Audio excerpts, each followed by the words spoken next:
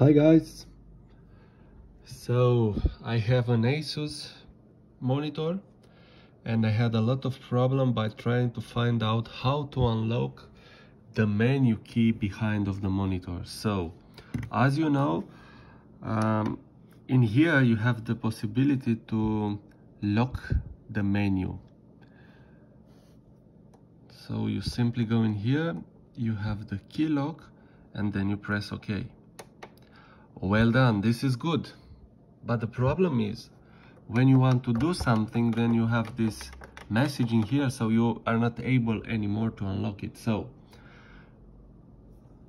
the simple unlock trick is to press the X button from the back here.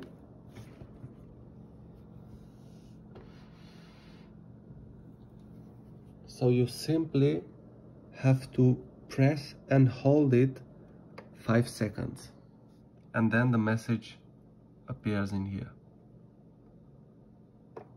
So this is it, the menu, it's functional again,